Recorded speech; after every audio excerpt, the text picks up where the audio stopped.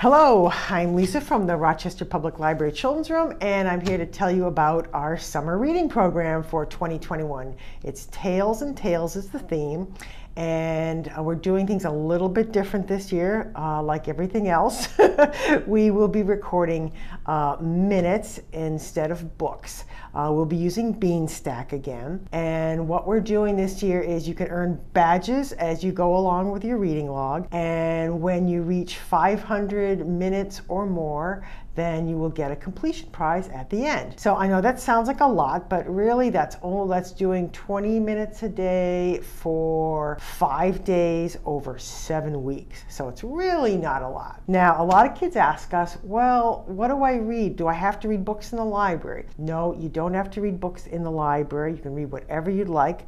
We recommend that you read books that are on your reading level, okay? Some of you, if you've got younger brothers or sisters that like to be read to, by all means, you can read books to them and count those minutes on your log. If they're 2 or older, they can count them on their log as well. So let's see, other questions. We also recommend that you not take library books to the beach or take them camping, because you know what happens? They get damaged.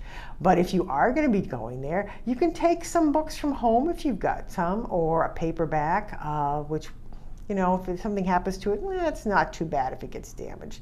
You won't have to spend a lot of money to replace it. Let's see, other questions kids ask me. When does it start and when does it end? It's going to begin June 21st, which is the day just before school gets out, okay? And it's going to run through August 6th.